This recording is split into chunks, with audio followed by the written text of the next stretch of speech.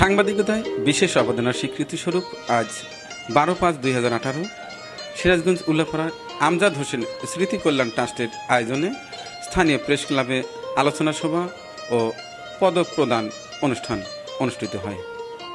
এই অনুষ্ঠানে সভাপতিত্ব করেন জনাব মোহাম্মদ সেলিম রেজা, PVMS সহকারী অ্যাডজুট্যান্ট, বাংলাদেশ আনসার ও গ্রাম প্রতিরক্ষা বাহিনী, সদর দপ্তর, খিলগাঁও, ঢাকা।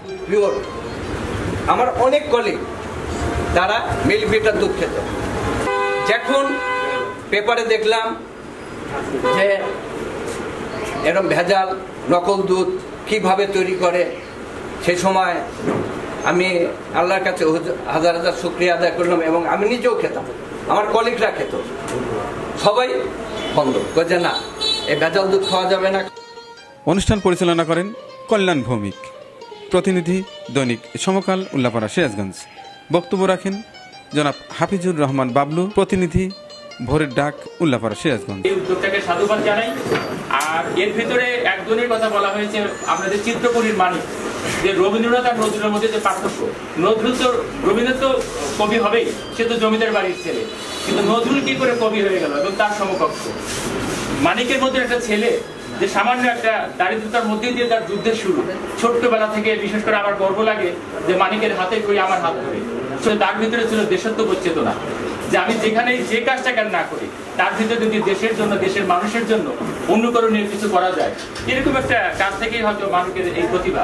আমি আশ্চর্য হয়েছি ক্ষুদ্র ক্ষুদ্র কাজ থেকে। প্রথমে তো অবহেলাই করতাম, তারপরে যখন দেখলাম এই গ্রামের যুবকের এবং বিভিন্ন খামার, কৃষি, বিভিন্ন বিষয়ে ওর যে ফুটেজগুলা, কিন্তু অত্যন্ত বলা যায় না এটা ওর জন্য কিভাবে এটা সম্ভব হলো। বিশেষ করে এইবারকার যে ফুটেজটা আমরা দেখেছি, যদিও সে সাংবাদিক না, কিন্তু তারপরেও ওর কাজের প্রতি আমি তো আগেই বলেছি যে মানিকের মতো একটা ছেলে যে অবদানটা রাখলো সমাজে, সেজন্য ওর ধন্যবাদটা আসলে অন্য পর্যায়ে।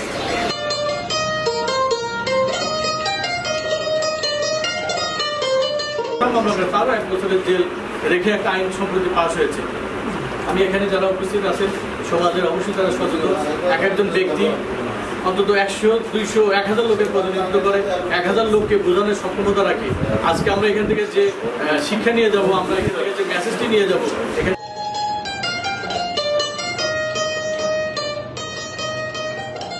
কৃতি সাংবাদিকদের আজকে সংগঠন দেওয়া হচ্ছে, এতে আমরা গর্বিত, সিরাজগঞ্জের সাংবাদিকরা গর্বিত। আর উল্লাপাড়ায় মাদক এবং ভেজাল বিরোধী যে আলোচনা সভা অনুষ্ঠিত হচ্ছে, এর জন্য আমি সবাইকে ধন্যবাদ জানাই, আমার কলমশালী পরিবারকে ধন্যবাদ জানাই। আর ভেজালের যে বিষয়টি, আমি উল্লাপাড়ার সাংবাদিকদের প্রথমেই ধন্যবাদ জানাই, কৃতজ্ঞতা জানাই। আমার ছোট ভাই জয়, আমার শ্রদ্ধেয় মানিক ভাই, আমার ভাতিজা GM রুবেল, এরা যে কাজটি করেছে, আমি বলবো উল্লাপাড়া সিরাজগঞ্জকে সাংবাদিকতার ইতিহাসে তারা একটি মাইল ফলক স্থাপন করতে সক্ষম হয়েছে। আমরা তাদের কৃতজ্ঞতা জানাই।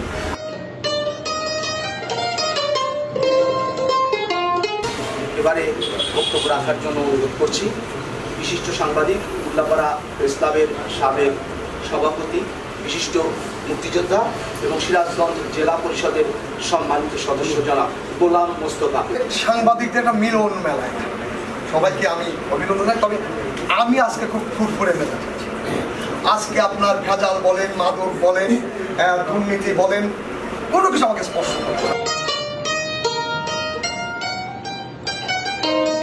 আপনারা এমন একটি সময়ে এমন একটা আয়োজন করেছেন, যে আয়োজনের আমি গর্ববোধ করছি যে এই ধরনের আয়োজন আমাদের উল্লাপাড়া খুব বেশি হয়নি। এই আয়োজন করার জন্য আপনাদেরকে আমি ধন্যবাদ জানাই। আজকের আয়োজন আমি মনে করি বিশেষ করে যে সাংবাদিকগুলোকে আপনারা দিচ্ছেন, আজকে প্রেস দিচ্ছেন আমজাদ হোসেন স্মৃতি কল্যাণ ট্রাস্ট থেকে, বিশেষ করে আমার মানিক ভাই, আমি ওনাকে মাঝে মধ্যে বলি উল্লাপাড়ার শেখ সিরাজ, উনি খুব ভালো ভালো কিছু নিউজ করলেন। উনি ব্রয়লার মুরগির উপরে নিউজ করেছেন, উনি পরিবেশের উপর নিউজ করেছেন, উনি পৌরসভার বিভিন্ন সমস্যা নিয়ে নিউজ করেছেন, উনি আপনার গাছ গাছের যেগুলো ছাদের উপরে যে গাছ লাগানো যে সাংস্কৃতিক সেটা যে স্টাইলে করে উনি সেটা করেছেন, এটা বিশাল উল্লাপাড়া কিন্তু এই ধরনের কর্মকাণ্ডটা ছিল না। পাশাপাশি আমি জয়কেও ধন্যবাদ জানি যে আজকে এটা পাচ্ছে মানিক ভাই, জয় এবং রুবেল।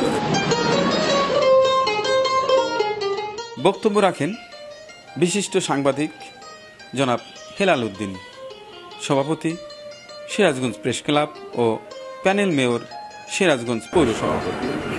আমি যে সংগঠনগুলো করি সকলের পক্ষ থেকে আপনাদেরকে এই অনুষ্ঠানের আয়োজন যারা করেছেন তাদেরকে এবং যারা উপস্থিত হয়েছেন সকলকে আমি কৃতজ্ঞতা জানাচ্ছি এবং সকলের ব্যক্তিগত জীবন এবং কর্মময় জীবন সফলতা কামনা করছি। আমি বুঝেছি যে আপনি উল্লাপাড়া মানুষকে, উল্লাপাড়া এই 6 লক্ষ মানুষের পাশে দাঁড়াতে চান, তাদের সাথে কাজ করতে চান। আপনি যেখানেই থাকেন না কেন সেখান থেকেই মানুষকে উল্লাপাড়াবাসীকে হেল্প করতে যাচ্ছেন। এর জন্য আমি উপজেলা চেয়ারম্যান হিসাবে আপনাকে ব্যক্তিগতভাবে আমি থ্যাঙ্কস জানাই, ধন্যবাদ জানাই। কারণ এরকম ধরনের মানুষ খুঁজে পাওয়া মুশকিল। আমি একটা মসজিদ করতেছি, আমাদের কেন্দ্রীয় জামে মসজিদ। এই মসজিদে আমাদের প্রায় 6 কোটি টাকা খরচ হবে। জনাব এনামুল্লাহ খোকন, জেলা প্রতিনিধি, প্রথম আলো, সিরাজগঞ্জ। এরপরে রয়েছেন জনাব জয়নাল আবেদিন জয়, সাধারণ সম্পাদক উল্লাপাড়া প্রেস ক্লাব এবং প্রতিনিধি কিং ক্লাব।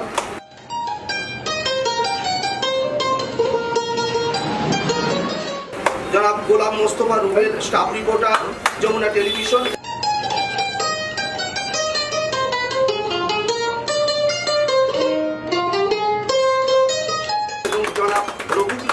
মানিক, স্বত্বাধিকারী, চিত্রপুরী, তিনি কৃষি ও আর্থসামাজিক উন্নয়নে অবদান রাখার জন্য।